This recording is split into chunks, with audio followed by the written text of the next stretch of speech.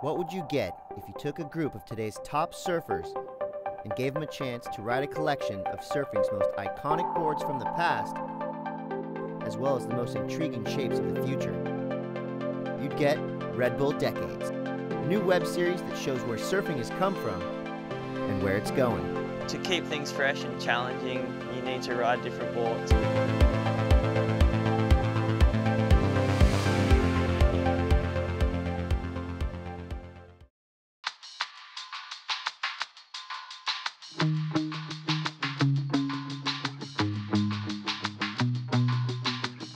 After a long trip with thousands of pounds of gear in tow, the boards and crew made it to the Tuamotu Islands, where the super yacht, aptly named Ultimate Lady, was waiting.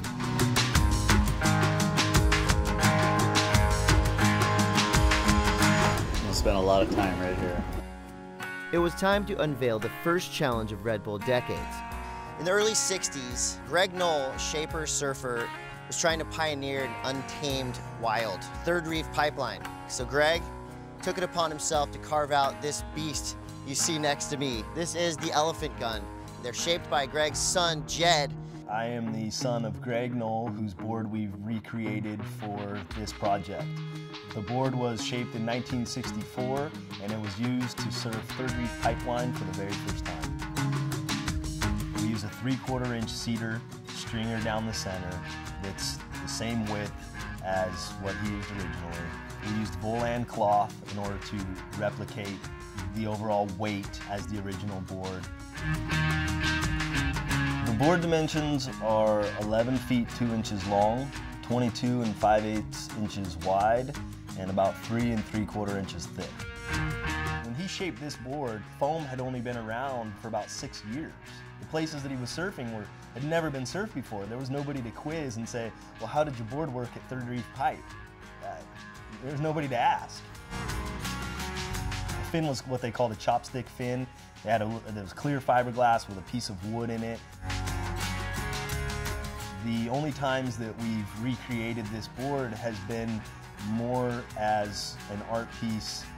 This is the first time for the Red Bull Decades project that these boards have ever been recreated specifically to ride. So good luck. We got one each for you, so I guess without further ado, grab your boards, wax up, and let's see what you can do. When we got the Greg Noll boards into our hands, and we all were kind of looking at each other with like a guilty look, like we felt bad waxing it up. Like that's a board that you'd buy at an auction and hang on your wall with light features, and you know, that's like an art piece. I think the fin might drag across the reef on those small ones. So I plan to ride high. My whole theory. Do it way up there. Plan to ride high? Yeah, real high.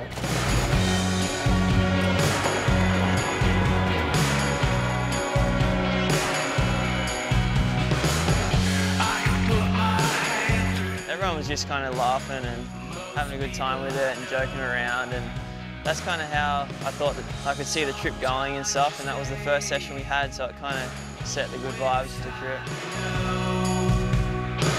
Whatever's real will be, so just let it go.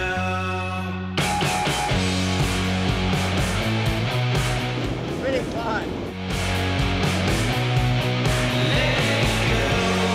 I turned around and saw Jamie like pig dogging for the barrel on this 11-foot board, and I was like, what is he doing? Like, he's mad.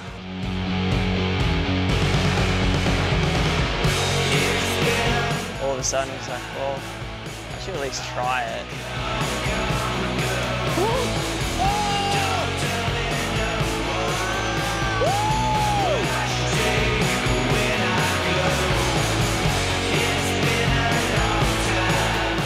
It's long enough to get in early that you don't have the steep drop, and then you can just hold your line the whole way.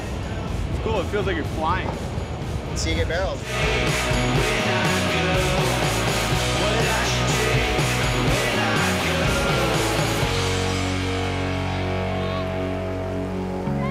I saw Jamie get like a 5-second barrel and like side slipped sideways halfway through it, and I was like, whoa.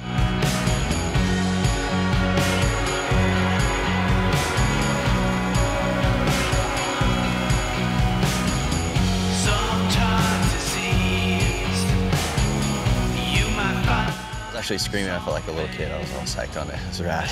To be riding one of these boards in a perfect firing, drainy little left, it was a little dream, you know? It was so fun. Sometimes you say